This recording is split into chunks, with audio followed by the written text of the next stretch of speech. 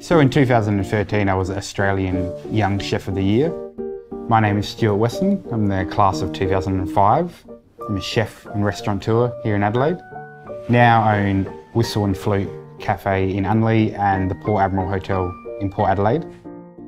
One of the big values I took away from my time at St Paul's was the respect for other people. It really translates really well into the business that I'm in now. Respecting employees, respecting customers. For me, our employees are the link between us and the customer, and if we treat them right and if they come to work in a happy, sort of safe environment, just really shows in their work. It's something that I like to bring into all my businesses.